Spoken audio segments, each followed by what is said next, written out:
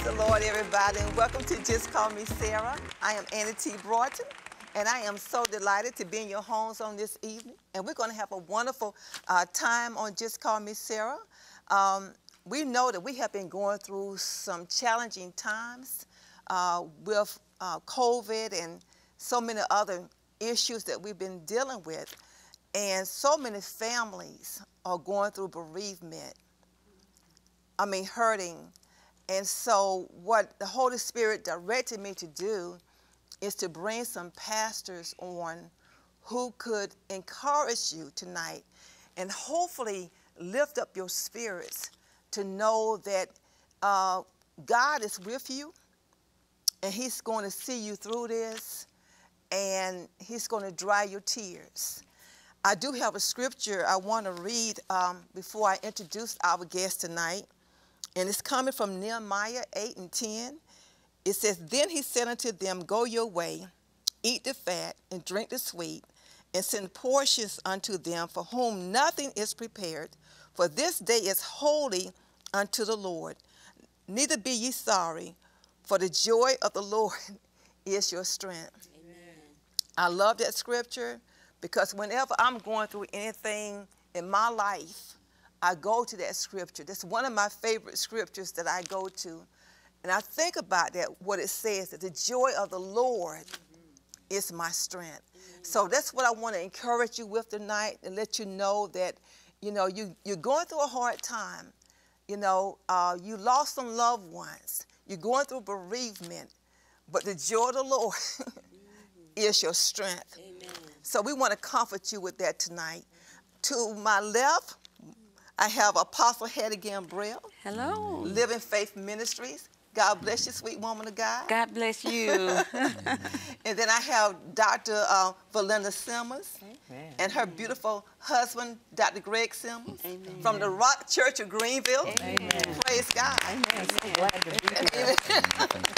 They were with me a couple of weeks ago on Nightline.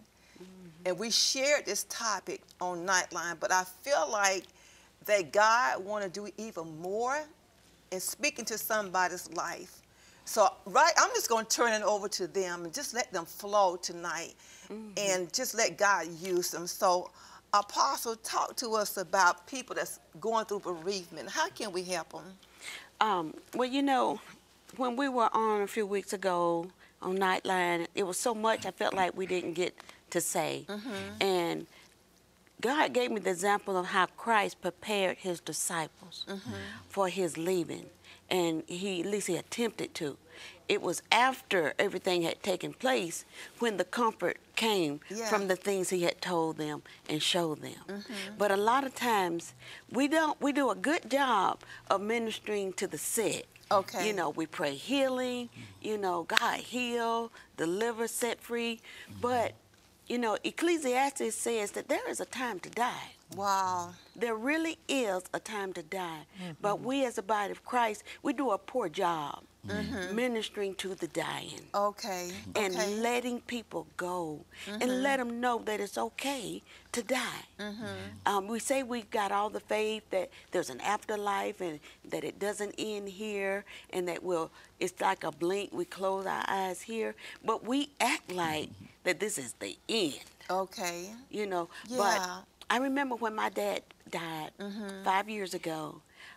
He was 97. Wow, praise God. I posted on Facebook 3 days, no eat, no drink. My sister heard that. She lives in Toledo, Ohio. She got her arrangements and she got home. And that Friday, it looked like he was going to pass and she was traveling. And I said, Daddy, if you could hold on, Ellen is coming and she really wants to see you. Yeah. And it's like he took a new determination. Wow. And he held steady. And when she got in, it was late. And so she visited a while, but that Saturday, we spent the whole day singing to him, praying, kissing him on his little bald head, you know, telling him that we're going to be okay. Yeah, and it's okay for you to go and to see Mama. And, you know, so we made it all right for him. Yeah. And so when he did give up the ghost that next Sunday, it was that Sunday morning, because this was on a Saturday, early, just about the break of day, Sunday morning, he gave up the ghost. Wow. And it was a celebration. Yeah. We was like, he's home. Yeah. He's home. Celebration. He's with mama. Yeah. He's with his mama and daddy. Yeah. You know. And he's with Jesus. And he's with Jesus. First of all, Yeah. he's with Jesus. Yeah. And so we need to learn as a body of Christ how to minister to the dying and how to help that family prepare for their loved one to go home. Amen. Because sometimes God heals on this side. Sometimes he heals on the other side of Jordan. Amen. Dr. Velinda, y'all talk to me about this. How can we comfort some people too? Thank you, Apostle, for sharing that. Yeah. Amen. Amen. I appreciate Apostle for all that you shared. Because my dad passed too. And the thing was, he began to direct us to sing a song, and it was "Lord, Prepare Me." So I believe that sometimes our loved ones already know, and they're trying to help us be all right with it. And we're on before, and I had this scripture, and I just really want to revisit that, if that's okay, just for a little bit. It says in 1 Thessalonians 4:13 through 18, "But I would not have you to be ignorant, brethren, concerning them which are asleep, that you sorrow not, even as others which have no hope." And so, God doesn't want us to be without understanding, without training, without knowledge about those that make their transition. He says, sorrow not. Sorrow not. Even as those that have no hope. It's okay to have sorrow. Everybody's got to go through a grief period. But don't sorrow like you don't have any hope. And the reason why, a person might not have hope is because they don't know. They don't have information about those that have made their transition. And those that are asleep or that have made their transition, that have died and gone on, you know what we need to understand? We need to understand, as the Bible says, that they are precious in the eyesight of the Lord. His saints are precious. In other words, they're valuable. Death is not a light thing. Come on. Amen. It's not a light thing. That's right. That's the truth. Dr. Greg, you had death in your family not too long ago, about a month and a half ago, maybe, your brother? Yeah, something like that. Yes, ma'am. And then you had to turn around and preach the homegoing service of one of your members. Yes, ma'am. How did you handle that? Talk to us and give us some strength tonight. Well, for me, the answer really is God. I think, like Dr. Velinda was saying, is that you got to have an understanding, of what death actually is and the importance of having a relationship with the Lord. Before I was a Christian, of course, I experienced, death of family members and so forth, and I handled it differently. I was in church, but I wasn't a Christian. I wasn't saved. And so my understanding of passing away or transitioning was different than it is now. And I guess the way I handle it now really just act and trust God. Because I know if you have a relationship with God, the transition will be a good transition. And like I said, death is hard. It hurts. It hurts sometimes. But when you have that relationship with God, and you know where you're going to, and that's the thing. You got to know. You got to have that relationship with God. And that's all the difference in the world. Because when you have a relationship with God, you have something to really look forward to, so to speak. I don't know if that's the right word. But I think you can transition in peace. You can transition in joy. You can transition with a smile on your face because you know that, we're used to, there's a scripture, I'm not going to read it, but it says pretty much we're at home in this body. This has been a home for a long time. But we can't be here in this thing forever. We have to transition to God. And it says pretty much that it's something to look forward to. It's saying, and God is going to bless us, and we're going to have a new body, you know, eventually. So the thing is, it's just knowing. Like I said, like we said earlier, power is knowledge, I think someone said. Yeah. And so just having that knowledge of, you know, it's not what I thought it was going to be because of my relationship with God. And I tell you, heaven and hell is real.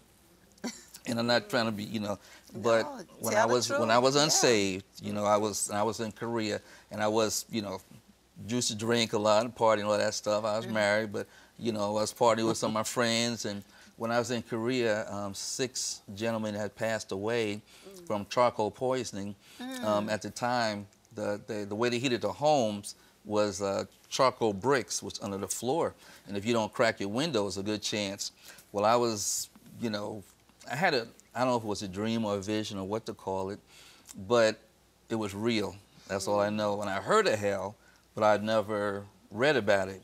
And so when this vision, everything was pitch black, and in the middle of all this blackness was like a rectangle, like a picture. Yeah. And I was getting closer and closer to it. And, you know, like I said, I never read about it, but when I got close enough and I knew what it was, I could see people, you know, there, and they were, you know, going through things the Bible talked about. And I yelled out, I don't want to go there, I don't want to go. And it stopped, and I started backing up, you know, from it. Now, I was straight for about 3 days, and then I went back to drinking again.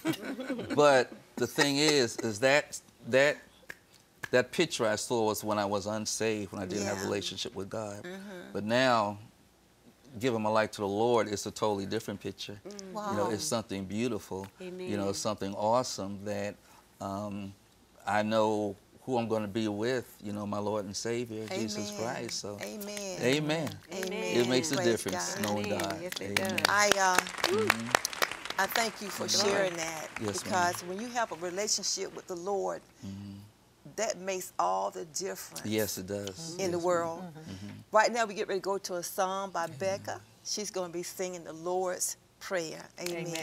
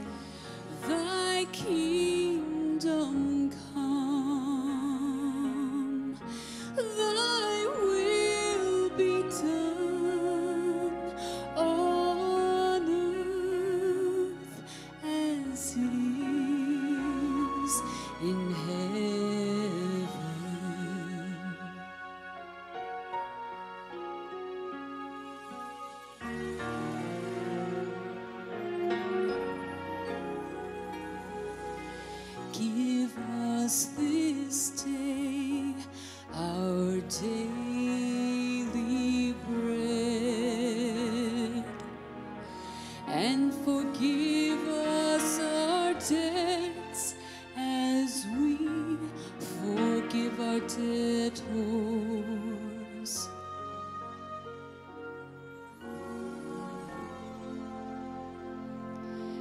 And lead us not into temptation, but deliver us from evil. For thine is the kingdom and the power and the glory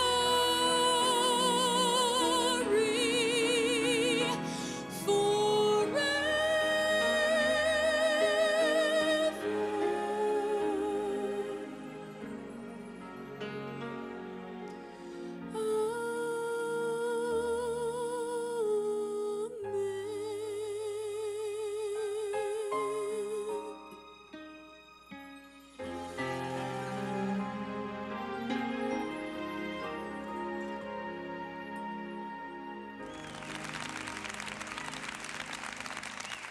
Well, that was the beautiful Becca singing the Lord's Prayer.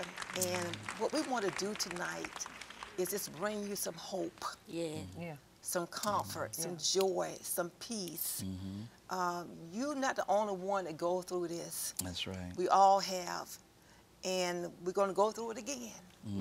But we have to be there for one another. That's right. Dr. Velinda, tell us, how can we be there for one another in times like these? Amen. Well, we can be there for one another by praying for one another and encouraging one another in the Word, encouraging people to receive comfort, because you know some people you know they're at that place, you know, where they cannot receive comfort. But I want to say on today that there is a blessing for those who mourn. And the Bible says that blessed are they that mourn, for they will be comforted. You will. Weeping may endure for a night, but joy will come in the morning.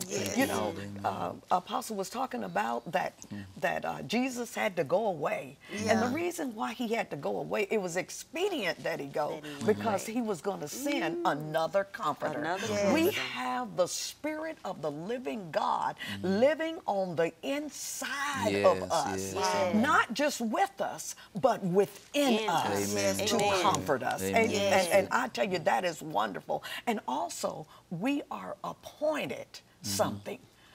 Jesus appointed something for Zion, and that was beauty for ashes, the oil of joy for mourning, come on, the garment of praise for the spirit of heaviness, that we might be called the trees of righteousness, the planting of the Lord. I'm so excited about that. He gave us something to get through this season of mourning. And I tell you what, I just sense that somebody's mourning out there, and that they're catching hope to this right now. And so I just speak a benediction over them right now. I pray now that the God of hope would fill you with all joy, peace, and believing by the power of the Holy Ghost. In Jesus' name. In Jesus' name. Amen. Amen. Amen. Glory to God. I know they felt that in their spirit, down in their soul. Apostle, you want to add anything to that? Yes, I wanted to say that we need to learn how to be good comforters. Amen. I remember at my mother's passing, a lot of people came and gave us their sentiment. But one of the things that helped me most, it was a friend who had just lost her mother about 3 months before, and I wasn't aware. And she said, I lost my mom, so I know how you feel. She said, you won't get over it, but you'll get better. And that comforted me. Amen. And I want to go to this scripture, 1 Corinthians, 15th chapter, in verse 55. And it says, O death, where is thy sting? O grave, where is thy victory?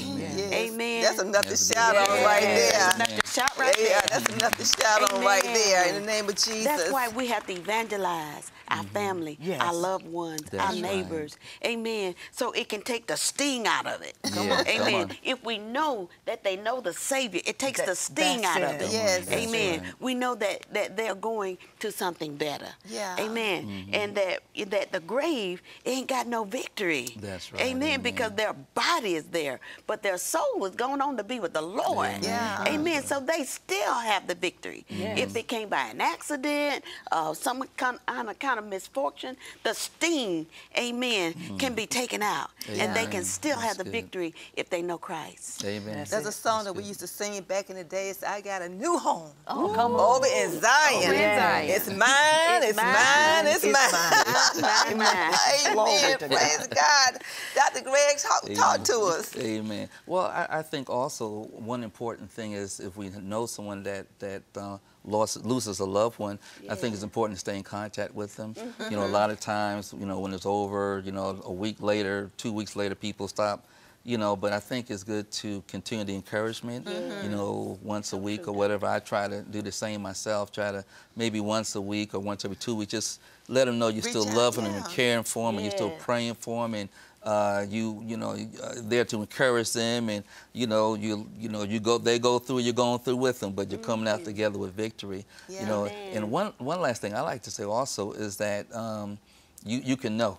You know what I'm saying? It could be 11:59, and you could hook up with Jesus, and you know what I'm saying? That's right. Just a short scripture also in Luke 23, when Jesus was on the cross with the two malefactors, and one of them said, if you be the Son of God, get deliver us all. The other one said, look, you need to, we deserve what we're getting. That's right. And he said, Jesus, remember me. And he said, this day you'll be with me in paradise. Wow. And it was 11:59. Yeah. But, God, Jesus said, you're going to be with me today. With me. So the thing is getting in touch with the Lord. Having that relationship with God. Yeah. Amen. Praise God. Amen. Praise Hallelujah. God. Yes, ma'am. Oh my God, that was awesome. Amen. Oh my God. Thank you, God. Yeah, and that's what we want to do. We want to encourage some people Yes. and share the love of God. Yes. It's not over. Yeah, it's right. not. No, man, it's not over. It's really that we live in this old body, but we're going to a home in heaven, a house. Yes, ma'am. And eternal, not made with hands. Yes. Amen. Praise God. Amen. Thank It's you, going to God. be a family reunion. Yes. It says that the dead in Christ shall rise first. Yes. And Come then on. those that remain will be caught up Caught up. to meet them, Hallelujah. and we shall Amen. forever be with Yes, the ma'am. Lord. Yes. Amen. Yes. Family reunion. Yes. Yes, So amen. the most Amen. important thing is to get everybody saved. Right. Yes. We've got to push this thing. Yes. We've got to reach out to people and let them know that if you want to see your loved one that died in the Lord, you get in the Lord. Come on. Amen. And you're going to That's have right. the biggest celebration ever. Come on. Amen. Come That's the right. trumpet sound. Amen. Wow, praise Hallelujah. God, praise That's God. good. I thank God for that, because I'm sure we all have had family members Oh, yeah. going on to be with the Lord. You shared about your father, you shared about your father, Yeah. and so, but God, His grace is sufficient for Yes, us. it Yes. is. Yes, ma'am. I am so glad Yes, it that is. Jesus, when He went away, He prayed and He asked the Father to send back the Comforter, like you talked about earlier. Yeah. We need that comfort. Yes, Amen. we Yes, do. We need that strength. Oh, God don't want us to walk around. You go through a process. You're gonna be sad. Yes. You're gonna Right. grieve. Yes, definitely. But God wants us to pull up out of that Yeah. by you His can't Holy stay there. Spirit. Yes, Come on. Amen. Amen. Amen. So Glory talk to about God. that, Dr. Gregory. As you being pastors, you all are pastors. Y'all deal with so much. I know I listen to Pastor Dogan on every Sunday. He's sharing about a funeral that he has to attend. Yes. Yes, ma'am. 2 or 3 times a week. Yes. That's got to be draining on you all. And talk about the grace of God. Well, God's unmerited favor is just good. I mean, when it comes to grace, it's like there is, I guess, just through that relationship with the Lord, and it's like a sense, if I can say that His favor is still with me. Yes. Whether I'm grieving or not, going through or not, His grace is still there. Yeah. And one thing I know is that God is familiar with what we're going through. That's Oh my it. God. And that's, I think, Him knowing and Jesus going through the death experience Himself, and taking the keys of death in Haiti, is that He was right there. I think grace came for us. Yeah. Wow. Because He led the way. And of course, I got one more scripture. Amen. I might not read it, but Jesus said, "Look," He said, "Do you think I have to stay here?" He said, "Don't you know that I can call, legions of angels, Yes. to deliver me from this cross? I don't Yes. have to go through this thing." Yeah. But He made the choice to go through. And that choice, I think was part of God's grace and Him leading the way and showing us, that this is not final. Amen. Amen. This is like a brand new beginning. Amen. And you're going to be with me, in paradise. And I'm going to make a way for you, and also talk about grace. He said, "Look, because I got to go away, I'm going to send you a comforter, the Holy Ghost, and,